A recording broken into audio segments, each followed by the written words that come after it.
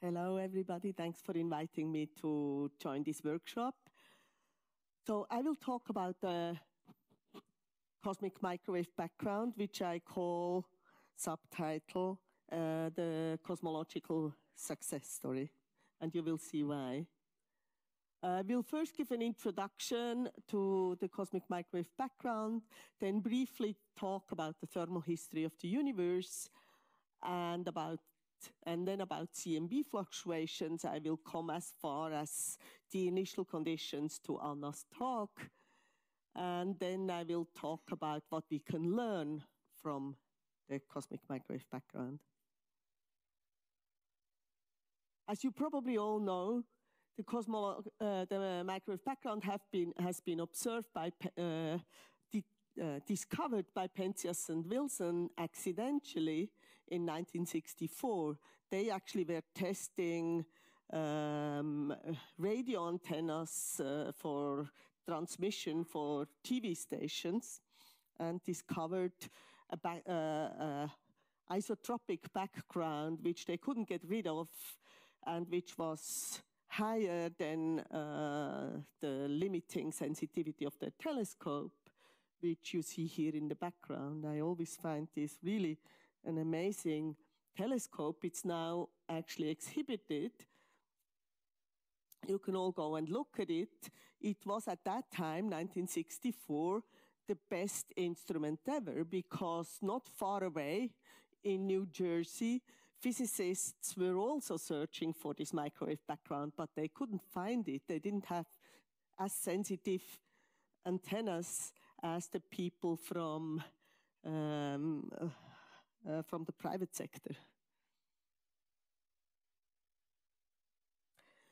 The existence of the cosmic microwave background has already been predicted around in the 40s by Gamow, together with Alpher and Hermann. And Gamow actually has said if the universe is really expanding, and then in the past it was much denser and hotter, and therefore there was a time when everything was ionized and photons were in thermal equilibrium with the baryons and all the matter in the universe, and there should be relic radiation from this time, and it should be of the order of, I think he predicted something like 5 Kelvin or so for the temperature it should have now. This is the spectrum as it has been measured now. Here you see data from 1991. That's the most recent data we have on this spectrum. Unfortunately, one would have to launch a new satellite and nobody wants to pay for it because everybody's scared it might not give us much surprise, because this is actually the most precise ever measured black body at this temperature. And this is the temperature. I mean, for us cosmologists, this is amazing. We have a number which we know to 3 or 4 digits. And deviations are limited. There have no deviations been seen. For example, chemical potential must be less than 9 times 10 to the minus 5. The so-called Compton-Y parameter should be less than 10 to the minus 5, roughly. Compton-Y parameter is the following. If you have thermal radiation at the low temperature and it passes through hot electrons, then it scatters of these electrons, and the low energy photons will get higher energy, and you can describe this with a shift in the spectrum, which is parameterized by some dimensionless parameter, which is called the Compton-Y parameter. Or there could be a contribution from free emission, which is also limited to less than about 10 to the minus 5. We also know, for example, this process, Compton-Y parameter, has been observed in many places, because if you have a cluster, in a cluster you have electron gas at 100 keV or something like that, 10 keV temperature, 10 to 50 keV temperature, which is much hotter than the CMB. And there, in front of clusters, this Compton Y parameter has locally been observed and has routinely been used, for example, to detect clusters with Planck. But a global overall Compton Y parameter, one can calculate what its value should be roughly. It's between 10 to the minus 7 and 10 to the minus 8, depends a little bit on your models for structure formation. So one would have to go about 2 orders of magnitude better to see it. Also a chemical potential. There should actually be a chemical potential. And that chemical potential would come from silk damping. On small scales, the process of recombination, which we will discuss in a moment, actually leads to damping of fluctuations. And this damping of fluctuations feeds into the spectrum and should generate the chemical potential, which you can calculate, and should be about 10 to the minus 7 again. One would have to go 2 orders of magnitude lower to have a guaranteed signal. This signal would help us a lot to determine small-scale fluctuations. And if our idea of inflation is correct and goes to very, very small scales, then we can calculate what there is, and we get this 10 to the minus 7. If the number which we would detect would be different, that would be very interesting and constrain inflation. So we could learn a lot if we could have a satellite to measure this spectrum better by 2 orders of magnitude. This cannot be done on Earth because you need a large frequency coverage and extremely precise measurements. Actually, the limitation of these measurements here were the limitations of the reference Blackbody aboard the COBE satellite. These data points here, the really relevant one, are from the FIRUS instrument aboard the COBE satellite, which flew 1990.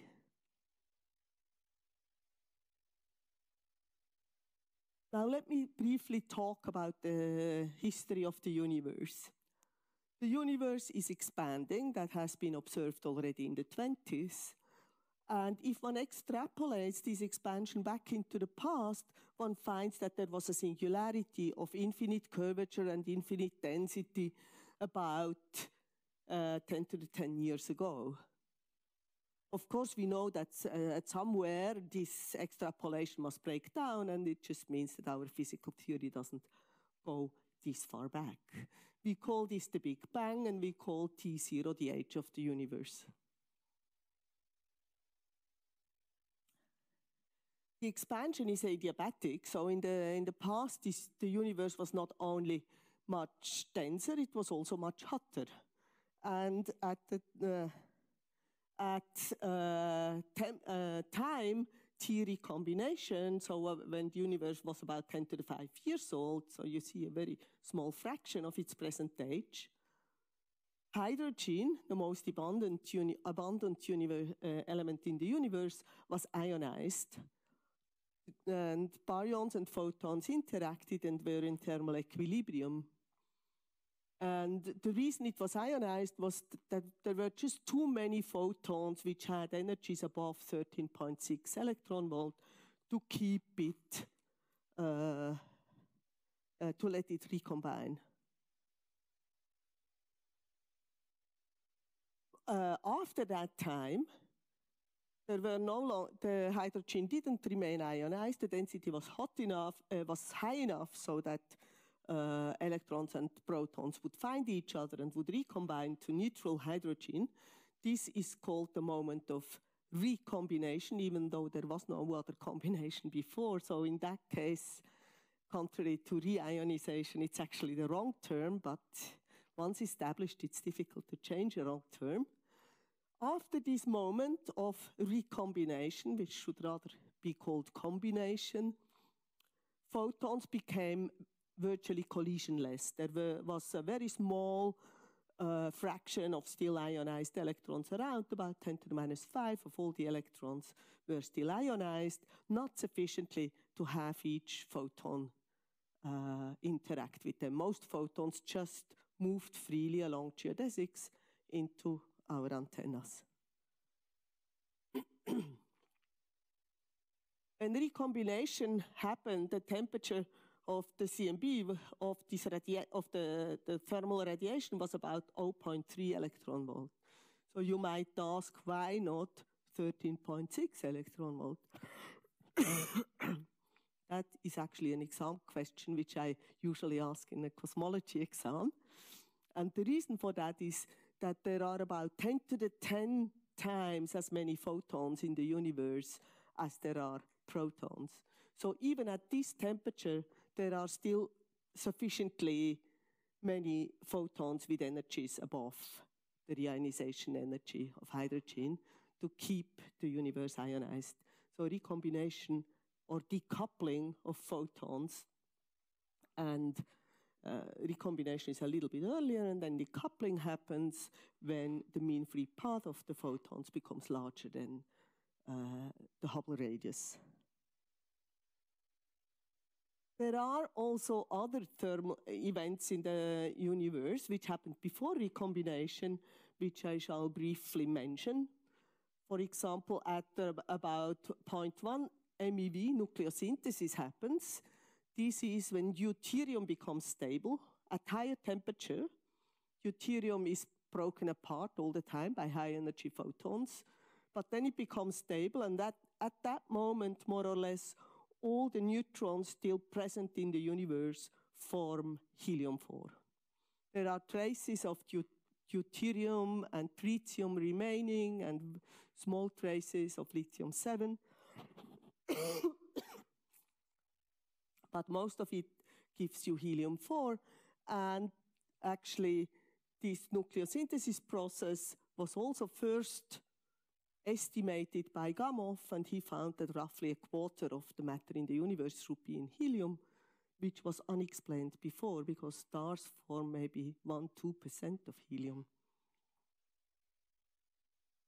Even at even higher temperature, about 100 MeV, probably there was confinement transition where quarks and gluons formed baryons. There is no direct observational signature of this.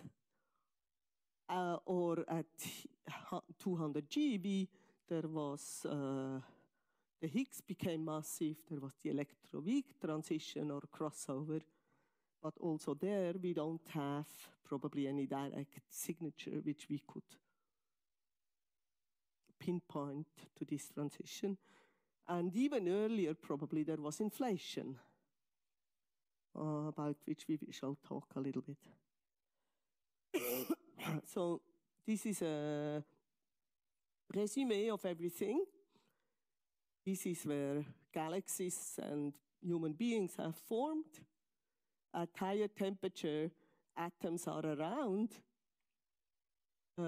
At about 3,000 degrees, there was no neutral hydrogen. At even higher temperature, there was nucleosynthesis, and here nucleons formed before we had a soup of quarks and gluons, and even higher, all the particles were massive, and even earlier, at some point, there probably was some kind of inflation, and before that, we don't know.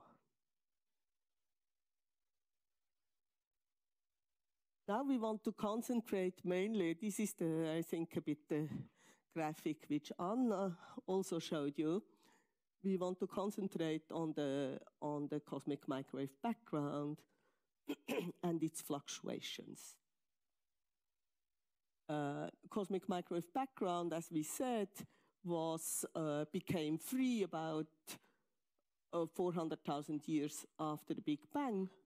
Then there was what we call the Dark Ages, the time when there were fluctuations, but not yet galaxies, not yet stars, no light to shine.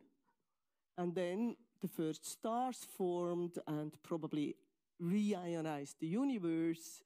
We don't know exactly how. And then the process of galaxy formation took place. And this epoch we are trying to observe via galaxies.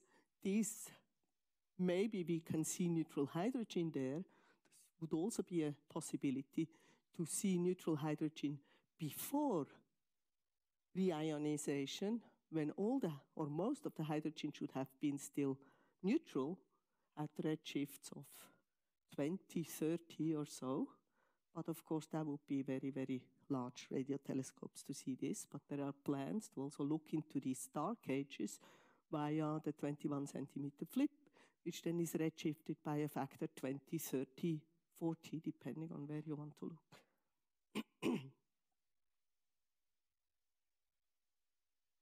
Now, why are there fluctuations in the CMB? Why should there be? The reason is that the structure which we see in the universe, the galaxies, stars, the voids, the filaments, all what Anne was talking about,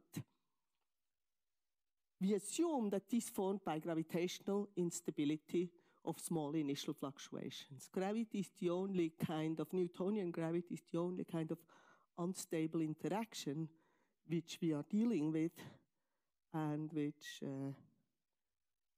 is present.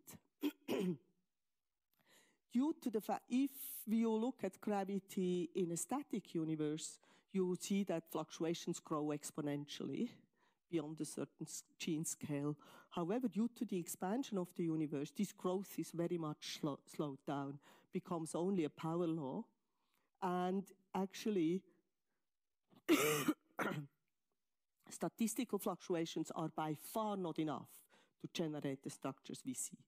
You need initial fluctuations of the order of 10 to the minus 5. So we need a process which lays down initial fluctuations. We cannot just grow statistical fluctuations. And what can generate such initial fluctuation is, for example, a phase of inflation. During inflation, what happens, the expansion is very, very fast. So scales which were super horizon come inside the Hubble horizon very, very rapidly. And you find that quantum fluctuations of the inflaton field are amplified by this time-dependent metric.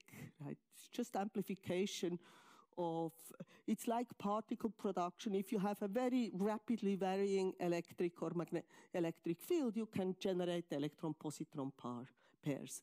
Here you have a very rapidly changing metric, and you generate inflaton modes, which are sufficiently low energy, which come into resonance during this expansion. You actually also generate gravitational waves, which are modes of the metric. You generate both.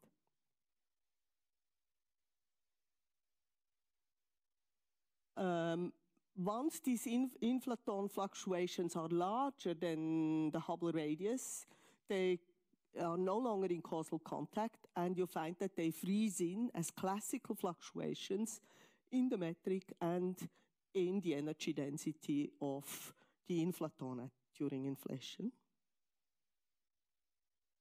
And after inflation, they are classical fluctuations in the matter density, usually relativistic particles, right, of the standard model. And therefore, they should be everywhere, also in the CMB. They should be in all of the energy density of the universe, and therefore also in the CMB. Actually, immediately after the discovery of the CMB, people have searched for these fluctuations. Even though there was no theory of inflation at that time, they knew there must be initial fluctuations.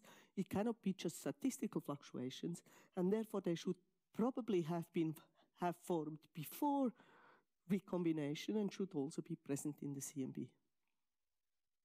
What people have found already in the 70s was a dipole, but this can be explained with our motion with respect to this reference frame, which is on the order of about 10 to the minus 3, so about 300 kilometers per second. However, in the 90s, people have found also higher modes, not only the dipole. If you subtract the dipole, that is what is left over. That was the discovery of these fluctuations in 92. This was the second satellite in 2003, and these are the latest data from the Planck satellite of these fluctuations. These fluctuations are extremely useful. Of course, the CMB fluctuations are a function on the sphere, so you can expand them in spherical harmonics, And here are the data points for this power spectrum of CLs, which is assuming statistical homogeneity in the isotropy. ALMs of different L and M should not be correlated, and you should obtain such a spectrum. The blue line is the calculation, and the red points are the data points. And this calculation is performed with nearly linear perturbation theory. The reason why the CMB is such successful data is that it is so simple. We can nearly explain it with linear perturbation theory. There is a little bit of nonlinearities in it, which, if you want, I will also explain. But what you see, for example, is these peaks here, which are really acoustic peaks in the sense that the radiation, once inflation ended, started to collapse and expand. So gravity wants to make it collapse. Radiation pressure makes it expand. If there is only radiation, you actually find that these peaks all have the same amplitude. But because there are the baryons, there are two effects. First, baryons prefer gravitational collapse. So peak 1 and peak 3, which are due to collapse, are higher than peak 4 and peak 2. But then there is an overall damping due to diffusion of photons out of over and under densities when their mean free path grows during recombination. There is this kind of damping envelope over the whole thing. So we can use these to determine cosmological parameters. This is just to show you that was the data some 20 years ago, around 2002. And this is the data we have now, just to see that there was really a lot of progress in this field during the last 20 years. Just to explain you one thing, maybe, I don't want to go into too much details, but of course the angular scale on which, the scale which collapsed once, which did one collapse, the angular scale on which it projects depends on the distance of this radiation. And this distance depends on the cosmological parameter, on how much radiation, matter, how much dark energy there is in the universe, and how the dark energy evolves. So we can use this to determine a Hubble parameter, to determine all kinds of cosmological parameters. This is just one example. There are more. And actually, this is the list, the first part of the list of parameters which have been determined with an accuracy which you see is typically on the percent level.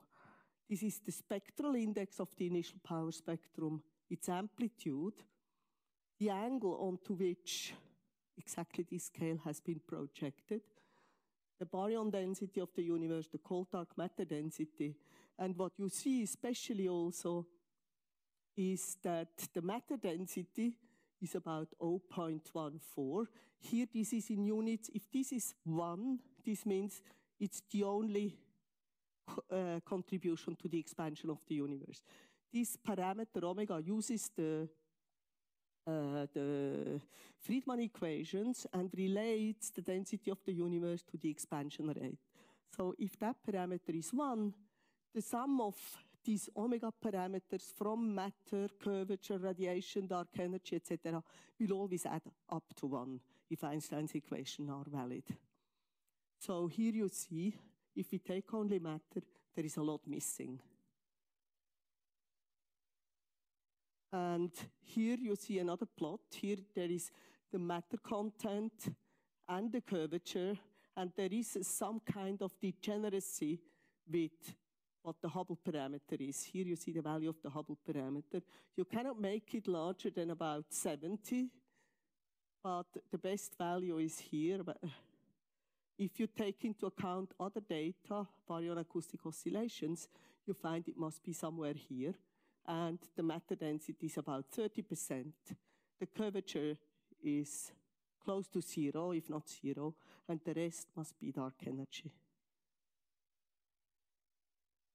There, I also want to just briefly address polarization, because this radiation is slightly polarized. I just quickly explain the physics of this polarization And then I state one more thing. So imagine here an electron. You have, let's say, more radiation coming in from above than from below. And outgoing radiation coming from above can, of course, not be polarized in the direction of the photon, so it must be polarized in this direction. I took here a right angle to make this cos squared theta equal to 0. If it comes from this direction, it must be polarized like that. So if there is more radiation coming from here than from here, you end up with some net linear polarization. So if you have slight anisotropy, this will generate you a slight polarization. And you can actually measure this polarization has been measured. Here is the correlation of the polarization with the temperature. And you see it fits very well also with the model, which has been obtained using only the temperature fluctuations. And here is the pure polarization spectrum. What is interesting in this polarization is that it comes in kind of two ways with two kind of parities. There is so-called E-polarization, which is kind of a gradient field on the sphere. And there is B-polarization, which is a curl field on the sphere. If you have only scalar perturbations, you can only generate this E-polarization, and that has been observed. However, if we would have gravitational waves, you could also observe B-polarization. And for this, so far, we have only upper limits, but that is kind of the goal of the future. If we ever want to see gravitational waves, we can constrain it with this B-polarization. And gravitational waves would be interesting because they would allow us really to determine the energy scale of inflation, which we now don't know. We don't know. We only know that it is limited to be less than about 1.5 times 10 to the 16 GeV. But that's not so much. That's like 3 orders of magnitude below the Planck scale. So if you want to know more about the CMB, I wrote the book about it. You can have a look. I brought it. And I'm sure that there will be a lot of interesting news still coming from the CMB. I don't think it's over. And yeah, thank you for your attention.